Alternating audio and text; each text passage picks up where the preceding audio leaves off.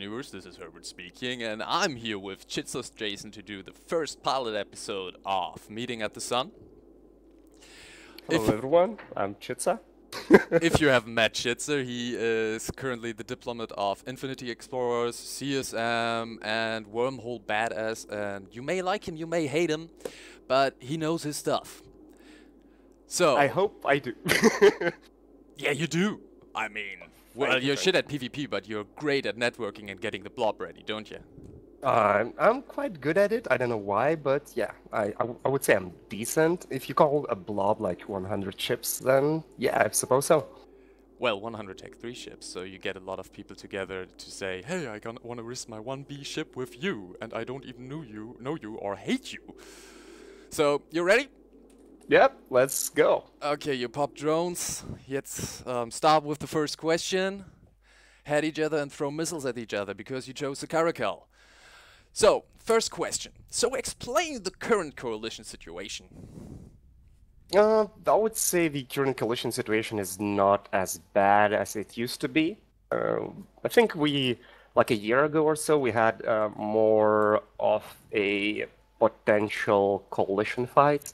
Right now, there are still coalitions exist. I mean, if you can call them coalitions in wormhole space where people are not actually blue to each other, and they shoot at each other, but if some big operation goes out, then, they fight. So I would say it's improving, but there's still a lot of stuff to work out. Okay.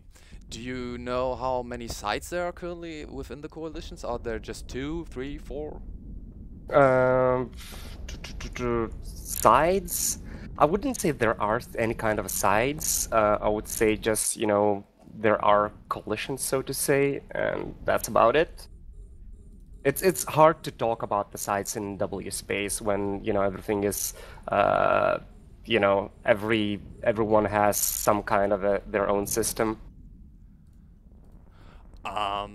Would you say it's more of an exchange of favors or to turtle up behind blue standings? I would say it's not exchange of favors. Usually it's, some alliance or corporation getting friendly with another one, and that's how most of the coalitions are born in W space. You just talk to those people quite a lot, you start to like them, and, you start flying with them. It's not like, someone is building up evil empire or shit like that.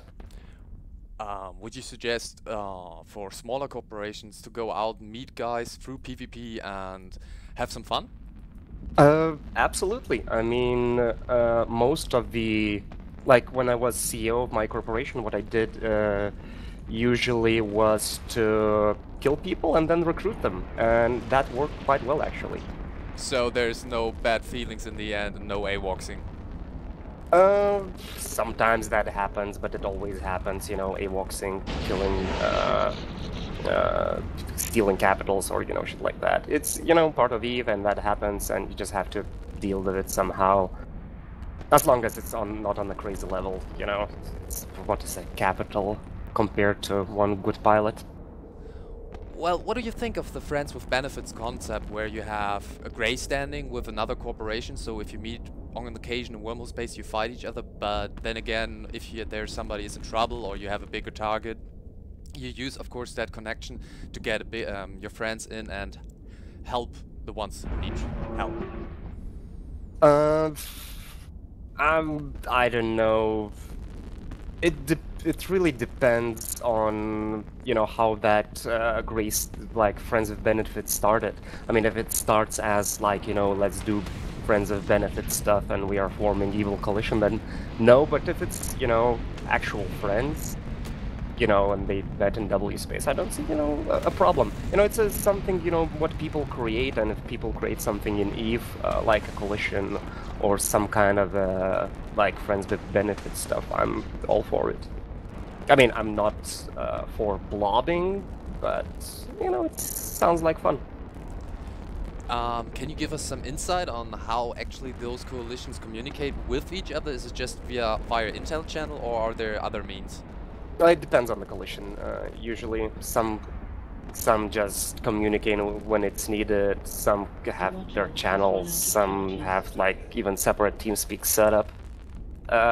It's, you know, you have to understand that those collisions in W space are not as big as nullsec collisions, so the communication is quite easier compared to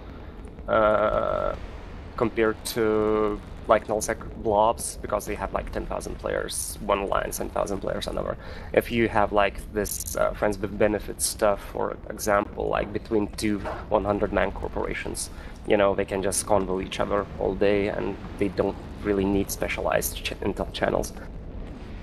Sometimes, like, usually those intel channels are set up when there's already a big operation on the way. It's there usually to set up for, you know, logistics, for the actual planning work between like CEOs and FCs. So it's usually, I would say, during the operation where those channels are used the most.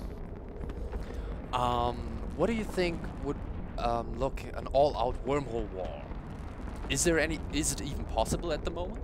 Well, I think Russians have to be involved in that to some degree or another.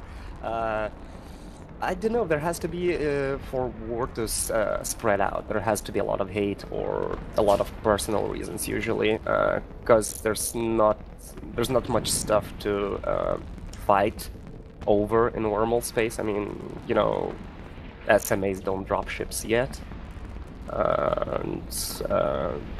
You know, the main conflict driver usually is the sheer will to PvP or sheer will to hate someone.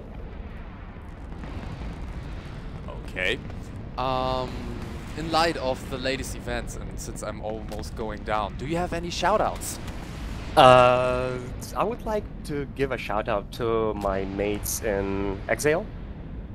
We had a like really nice fight yesterday in Nullsec. We jumped our dreadnoughts and carriers, so that was fun. And I'm out! The interview is over. Woohoo! Well, thank you, Chitsa. This was a lot of fun. For the audience, if you have comments, put them on Reddit, YouTube, EVE Online forums. If you have suggestions, put them there too. Thank you, Chitsa. This was fucking awesome. Please don't pot me. And see you in the next episode. See ya.